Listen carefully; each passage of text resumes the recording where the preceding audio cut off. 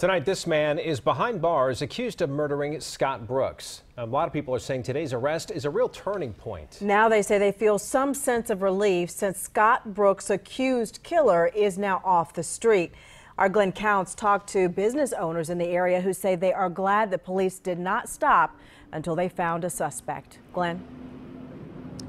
Well, Eric, I can tell you that the business owners in this community took the murder of Scott Brooks personally. They made them think about their own safety and security, and tonight we can tell you they are grateful. You can feel the relief in the NoDa business community. I've been in business 15 years, and I work with fair trade artisans across the globe. Teresa Hernandez owns Pura Vida Worldly Art. The murder of Scott Brooks made her afraid to come to her shop. That's changed now.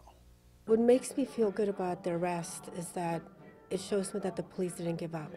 Police arrested 33-year-old Terry Connor Jr. and charged the ex-con with Brooks's murder. The community rallied around the family, and brewers got together and came up with a too blessed to be stressed brew to honor Scott. I just want to know why, but at the end of the day, we forgive.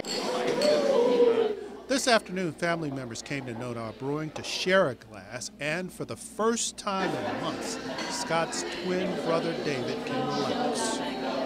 Actually, it's fun. I'm starting to have a little bit of fun now, and it's just wonderful. It's just people around you, and my family supporting me. It's just been absolutely overwhelming. Well, police are not done. They do believe that two men are responsible, and they've only caught one. And so tonight they are looking for that second suspect. And of course, they have proven that they will not give up. Back to you guys. Glenn, maybe more tips will come in now to help find the second suspect. Thank you for that update tonight. Tonight, multiple sources are telling Channel 9 that Terry Connor and Everett Connor are related and that both are charged with murder. Terry was just charged today, as we told you, for the murder of Scott Brooks, while Everett was charged with murder in late January.